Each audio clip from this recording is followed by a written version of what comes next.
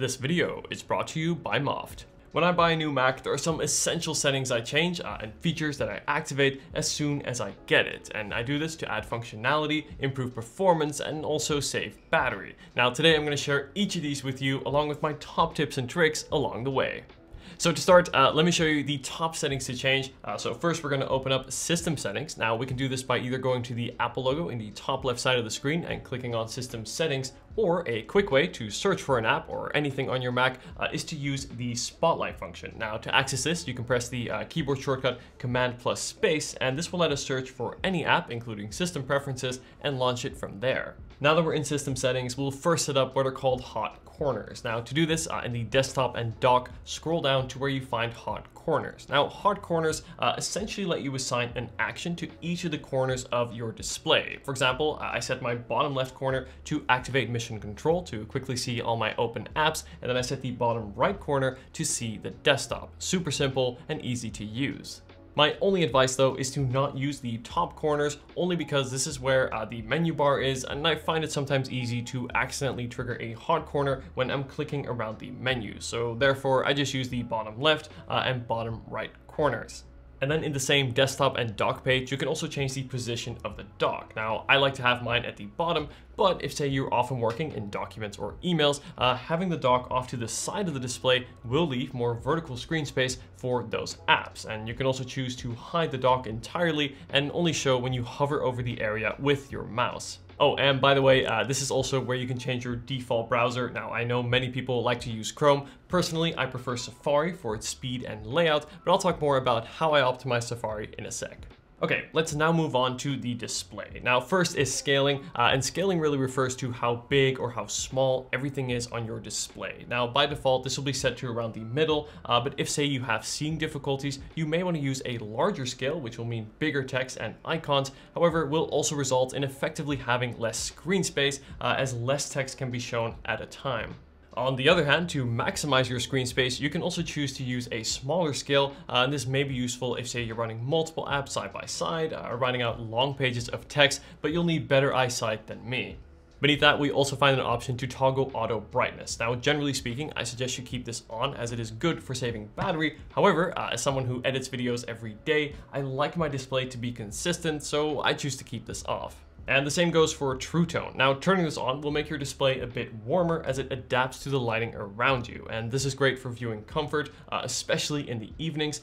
But since it does alter the display's color, you don't want to use this while editing photos or videos. But I will say though, when working on documents or emails in the evening, this is especially nice to have.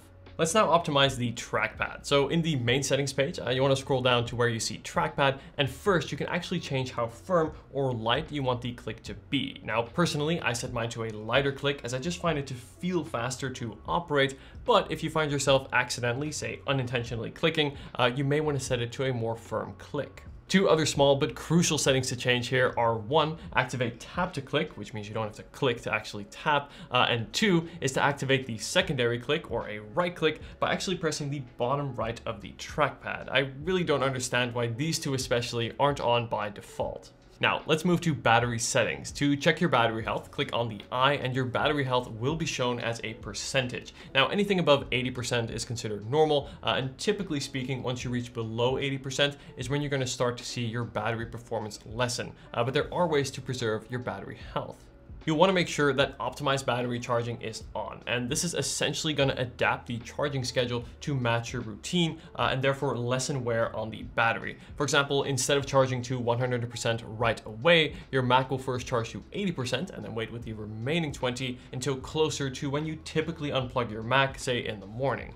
Another good way to save battery is to limit notifications. Now to do this, we're going to head to the notifications page in the settings and then go through the list of apps and turn off the ones you don't need. For example, I only allow a few like mail or messaging apps. Everything else I turn off. This saves battery, and more importantly, in my eyes, it means less distractions throughout the day. So this way, when a notification does come up, you know it is something worth your attention, not say the App Store asking you to subscribe to Apple Arcade. It's just not going to happen. But let me know in the comments what Apple services are you subscribed to and which do you think are actually worth it. For me, I would say Apple Music and more iCloud storage to back up my iPhone. By the way, if you are enjoying this video so far, a like and a sub to the channel would be amazing. Another good way to save battery is to change how you use Siri. Now, by default, the Listen for Hi Siri feature will be on, and while this is good for accessing Siri using just your voice, this does mean that your Mac's microphones will be running constantly to listen for that activation phrase, and this really eats up battery over time. So my suggestion is to turn this feature off and instead use Siri by pressing the button in the top right of the menu bar. Now, most of what we look at today will be software related, but there's also some hardware. More specifically, these two fantastic 3-in-1 accessories for your Mac from Moft. Starting with the Snap laptop phone holder, as you can see, this will simply fold out and let you magnetically attach your phone to your MacBook. Now, most of the time, I like to have my iPhone to the side of my display, as this is a great way to keep an eye on notifications and for video conferencing. But then if, say, you are watching a stream, you want to multitask, you can also flip it upwards, and as you can see, you can now mount your phone in landscape mode. It's a little bit like having a small secondary display next to your primary display. And then finally, you can also mount your phone in reverse, and this is a great way to use your iPhone's main camera to share documents or, say, desk view for video conferencing. Next is this premium 3-in-1 carry sleeve, and it's made from this really nice vegan leather with a nice soft interior, which is a great way to, of course, protect your Mac. And what I especially like is that it actually has enough room to also house things like your MacBook's charger. But I'd say the coolest part is that the sleeve also acts as a stand and lets you support up to 2 angles, both a 15-degree as well as a 25-degree angle. Generally speaking, I find the 15-degree angle to be most comfortable to type in, as it will just slightly raise the keyboard, more comfortable on your wrist, where the steeper 25-degree angle, since it raises the display, makes it more ergonomic for your back and neck, makes it especially great when using your Mac for many hours at a desk. If you've just got your brand new MacBook or want to add some upgrades to your current Mac for the optimal daily workflow, be sure to check out the Snap laptop phone holder and the 3-in-1 carry sleeve. Or ideally get both. I mean, look at this setup, pretty cool. Anyway guys, I'll be sure to leave all the purchase links down in the description. Okay, so we've looked at the essential settings to change. Now I want to dive into the top features of macOS and share some of my favorite tips and tricks along the way. So a great way to organize a messy desktop is with stacks. Now to activate this feature, simply right-click on the desktop and then select Use Stacks. And as you can see, all the files on the desktop will be instantly organized by file type and grouped in what are called stacks. And this creates not only more room on your desktop, meaning you can actually see your wallpaper, but it also gives you a much cleaner and more organized look. And then to expand the stack, simply click it, and then all the files in the stack will show to let you easily find the one you need. And then to close the stack, simply click it again to close it.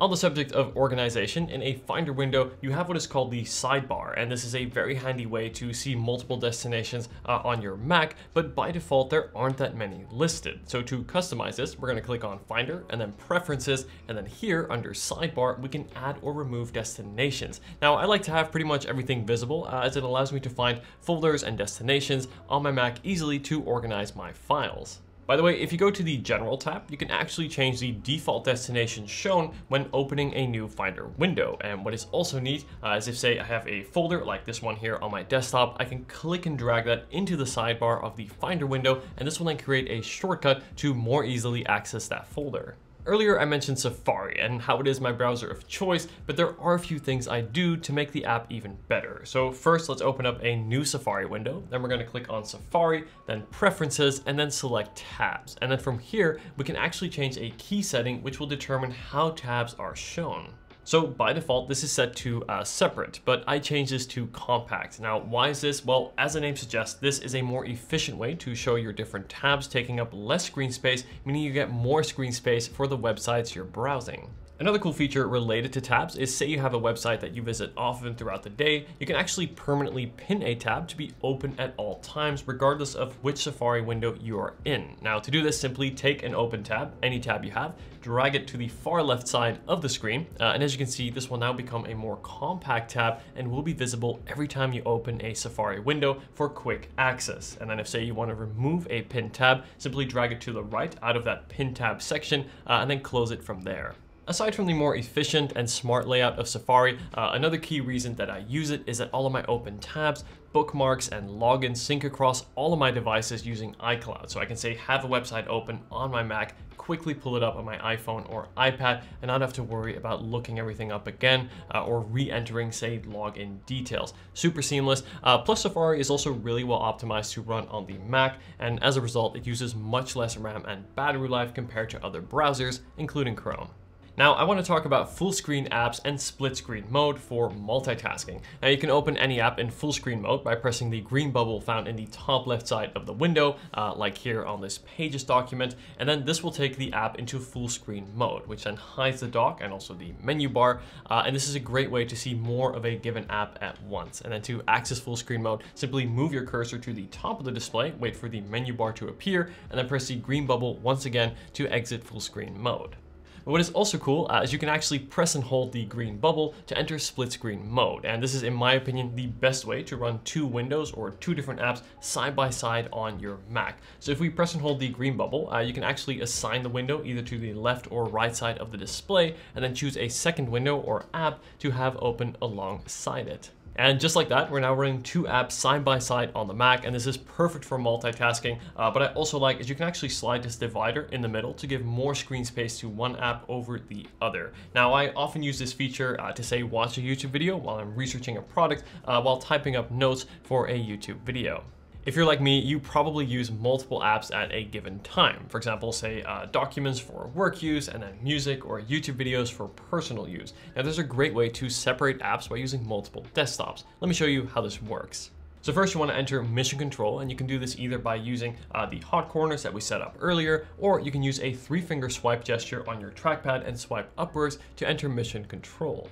And then from there, we can press the plus icon that you'll find in the top right-hand side to add a new desktop. And from here, you can then click and drag windows from your first desktop to your second desktop, and even make a third or a fourth. And this will allow you to assign apps or windows to a specific desktop. Again, I like to use my main desktop for work and my secondary desktop for more personal use. And then a useful way to quickly switch between multiple desktops is a 3-finger swipe to the left or right side on your trackpad, or you can use the keyboard shortcut Control and then the left and right arrow keys. On the subject of keyboard shortcuts, let me do a quick lightning round of some rapid fire essential keyboard shortcuts for Mac OS. So the first is to press Command Space. We looked at this earlier. This will open Spotlight and allow you to search for anything on your Mac.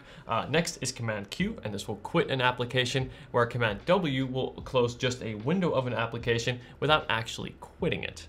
And then what is probably my favorite keyboard shortcut on macOS is Command Tab. And this will give you an instant preview of all of your open apps and also allow you to quickly switch between them. So you can press the Tab button repeatedly to cycle between them and then quickly switch to any other open app on your Mac. To take a screenshot, you can press Command-Shift-3, and this will take a full screen screenshot. By the way, screenshots are saved on the desktop. And then if, say, you want to capture just a portion of the display, you can press Command-Shift-4 and then click and drag to select a specific area. This is great for, say, taking a screenshot of a window or, say, a paragraph in an article.